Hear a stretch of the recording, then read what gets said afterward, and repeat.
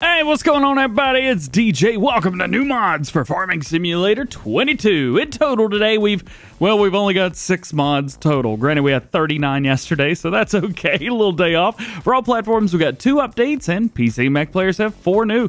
We'll load up each mod in the store, take a look at its customization. Actually, there's only 1 mod we're going to do that with. And of course, we'll talk about the updates that we got. So, timestamps, you know where they're at. Let's jump in. Starting off today with those mod updates for all platforms. The very first one is a long update, so sit back and relax. The Fendt Vario Pack version 2. Cylinder on the roof hatch been fixed. 1,000 Vario speed stickers been enlarged. Various visual bugs have been fixed. Door cylinders been fixed. Light stages on the 900 and 1,000 Vario fixed. Fixed the position of the front working lights on the 1,000. 1,000 exhaust effects have been fixed. Simple IC has been installed. GPS configurations installed. New colors installed. Configuration of mirrors on the 200, 300, and 700 Vario. Speed configurations added to the 700, 900, and 1000. And we'll go ahead and move just a little bit. Chrome grill config has been added to the 1000. Front bumper config on the 200 and 900. Roof hatch animation on the 1000. Isobus has been installed. Track belt configuration on the 200. Oh yeah! We also have exhaust down configuration has been added to the 200. Vision plus cabin config added to 300 and 700. Canopy lights configuration added to the 200, 900, and 1000. Prepared for precision farming. New sounds for the 700 have been installed. Mission vehicles installed as far as possible anyway.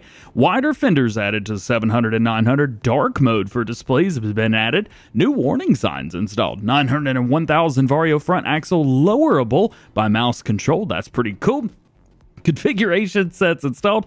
900 and 1000 Vario rear light config, so red and white has been installed. New lighting for the Power Plus config on the 700 Vario. Kubota passenger script supported on the 300, 700, 900, and 1000. And the 714 and 716 Vario has extra store items due to original rear axle.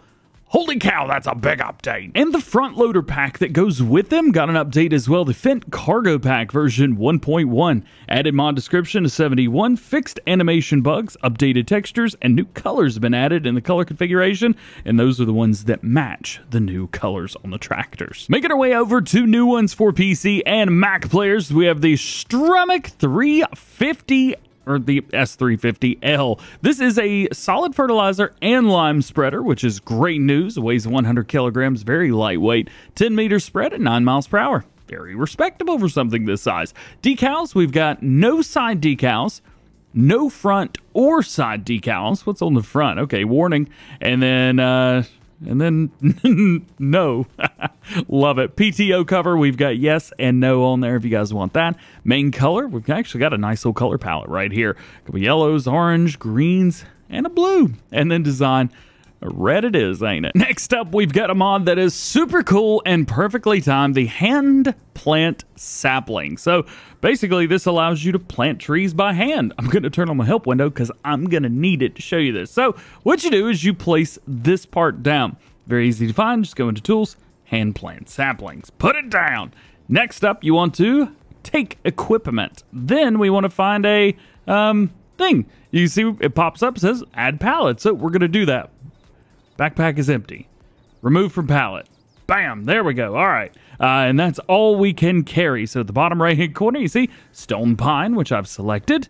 10. And then we'll come around with our backpack and activate tool. There we go. And definitely sit and hold it. Don't let it go. There you go.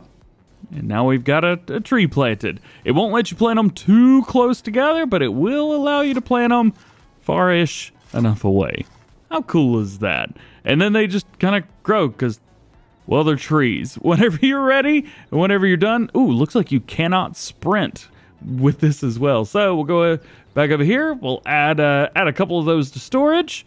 Maybe come back over here, remove from pallet, and a pallet has disappeared. We will go and add those back and put everything back. How cool is that? Simple, easy, but a lot of fun. Next to last mod today is the Agricultural Factory, new for PC and Mac players. This factory will do silage additives, fertilizers, liquid fertilizers, and they will be produced as pallet goods.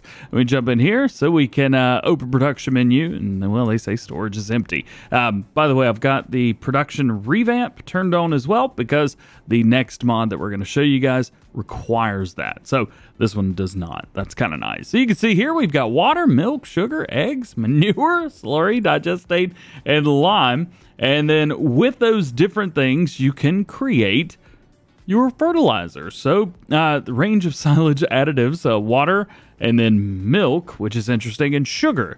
Is that how you make that? I don't think that's how you make that. And then eggs go into solid fertilizer, which I'm not sure is the thing either. But hey, man, compost maybe. Either way, very cool mod, something different. And your last mod today is the Sawmill PE. Platinum edition, maybe? This does require production revamp, by the way. It's not a mod that I use constantly, but it is very useful to have. You can see we've got 3 different sawmills. Basically, it's just Sawmill 2 right there. So we have wood planks in there, in and out, and then we also have wood beam, wood prefab. The prefab wall is interesting because if you don't have the DLC, that's not going to show up, obviously. But if you do have it, it will show up. Kind of nice. So you're good to go. Each one, I would say, is just a little bit different, but it all looks like they do exactly the same thing. The nice thing, at least, is that they all look. I mean, I'm not sure you could get much different than that. This is kind of a smaller version. This is a very, very large version. There you go. Look at around this side. And then this kind of looks like it would fit well. I don't know if a city center would be, or town center would be good, but, you know, close to other people. Nonetheless, there you go. Sawmills PE. Well, guys, that is it for today's mod video. Hope you've enjoyed it. Drop a like if you did. Get subscribed if you're new and join the GoHam fam. Also, check out Farm Sim News. We already released that earlier today. Talked about some, well, these mods and the TLX 1982, as well as a fifth wheel bunk coming from HR Forest. Very cool mods. Otherwise, hope you have a good one. We'll see you later. Peace.